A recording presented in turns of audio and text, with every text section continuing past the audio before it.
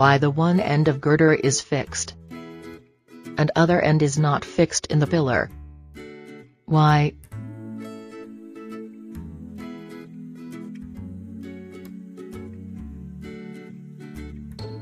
Hi. Hi, how are you? I am fine. I just want to ask you something. Please ask. Why only one end of the girder is fixed? The other is not fixed and kept on the roller. It's very simple.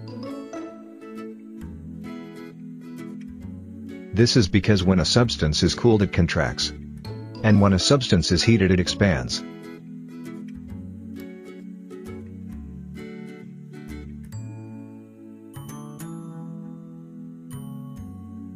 In the summer there can be expansion in the girder. And during winter girder can contract in size.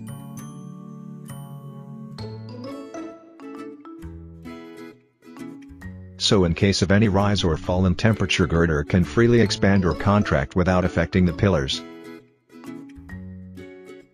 Hence one end of girder is fixed in pillars and other end is kept on the rollers.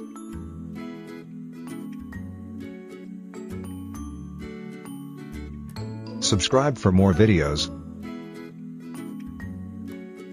Thanks for watching.